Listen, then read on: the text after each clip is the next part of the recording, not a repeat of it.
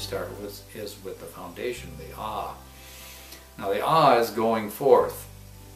It's an active thing, a male attribute, as it were, compared to the feminine or receptive, which will come next, and that's the second attribute. But the first attribute, the Ah, the going forth, is the foundation.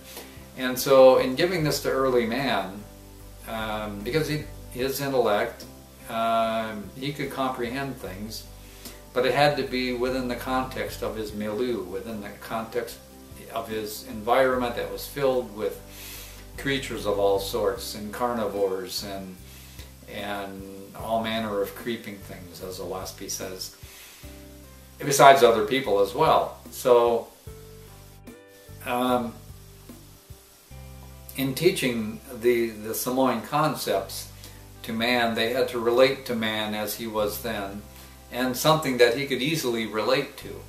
So if we say Ah is the foundation, we are basically talking about from the corporeal point of view, from the mortal man point of view. If you look out and you can see the ground in front of you, and that's like a foundation. It stretches out like the Ah symbol. It's just, you look at there's a horizon line out there. There it is. There's your Ah. And so it came to be known as earth, or the ground. So this word Ah then becomes the foundation. It means foundation. The Ah sound. Now when Samoan was given, the beauty of Samoan is that the sounds that were given with Samoan are the soul sounds. Because man, even though he didn't understand the soul and all that way back then, he still could hear the soul. He could still react to the soul.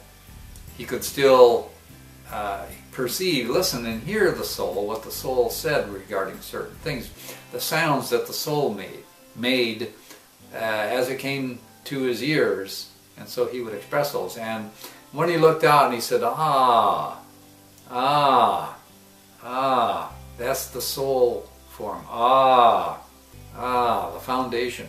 So that when we look at cycles, the first cycle, which is not a zero cycle, it's the foundation cycle, very first cycle.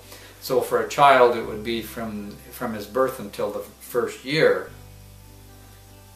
or it would have been for, if we're looking at years, and we're going to predict or prophecy with regarding years, then the first year, the foundation year, would be from 1849, summer of 1849, June solstice 1849, to the June solstice of 1850. And that's our foundation year, our foundation cycle. Now the foundation lays the foundation for everything. Everything that's built up from this foundation becomes, in a way, the responsibility of whoever it is that laid out that foundation. Because that's the way that Jehovah made his creation, with regard to responsibility. And so if you make a foundation, it doesn't have to be a physical foundation. It can be a mental foundation, it can be a spiritual foundation, it could be an emotional foundation, it could be a project, the foundation of a project. It doesn't matter. Cycles can be applied to anything. And so if you have a project that you're starting, you lay the foundation for it, and that always comes first. Always the foundation comes first. And how that foundation is laid out will determine, you see, the things that are built from it. And anything that's built from it, if we build it correctly, then good will come out of that. That's because we're sowing good, and so and depending upon how closely it resembles the structure of the universe, how close it is to Jehovah, in other words, then the more enduring is the foundation. And the thing we have to keep in mind is not all foundations are long enduring.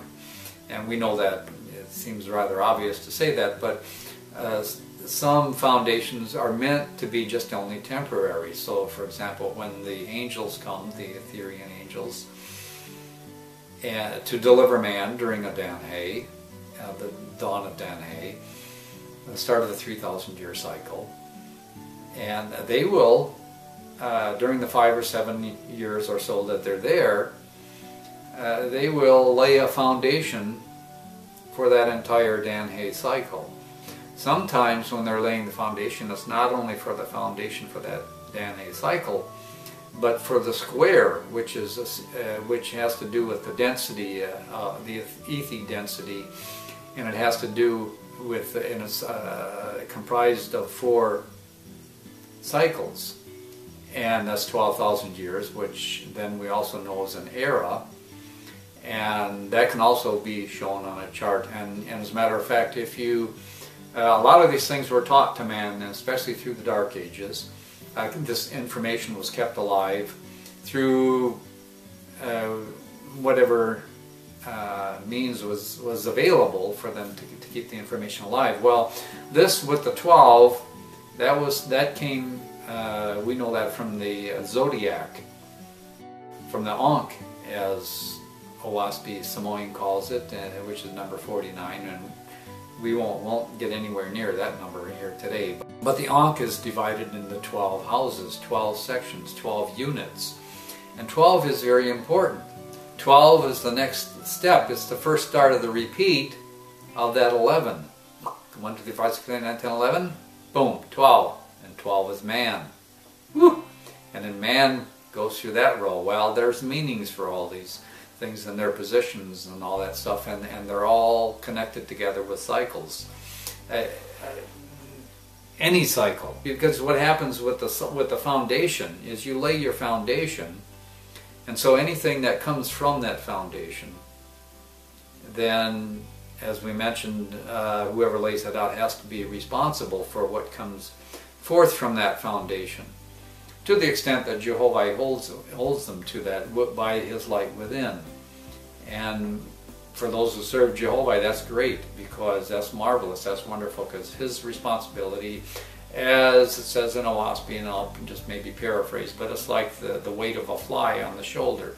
It's very little. It's as far as the weight of it that you feel, but it's rather a joy, because labor itself is a joy when we rise up beyond the beast in particular, because the spirit grows by giving away, it grows by labor, from laboring, and it becomes a joy and a rest to actually labor. And that actually pertains to number 13, which is the next number after man. This is part of the explanation of how the universe works, but we have to start with the first row, which has to do with the foundation. And by the way, before we move on, we would like to mention about how the foundation, it says in Oahspe, well, it was sort of warned, to people, well, kind of avoid, if you can, numbers 1, 11, 66, and 666, because those are the numbers of the beast, or it's difficult to deal with, the difficult numbers to deal with. And the reason that 1 is so difficult to deal with it because foundations are extremely difficult. A good foundation, extremely difficult to lay out a good foundation. It's you have to put a lot of effort into. Anybody knows that who's done a project. But regardless of what the foundation is, if we create a foundation, then we become responsible for things that are built from that foundation. And so that's why we always take caution with the foundation, which is number 1, the first thing, the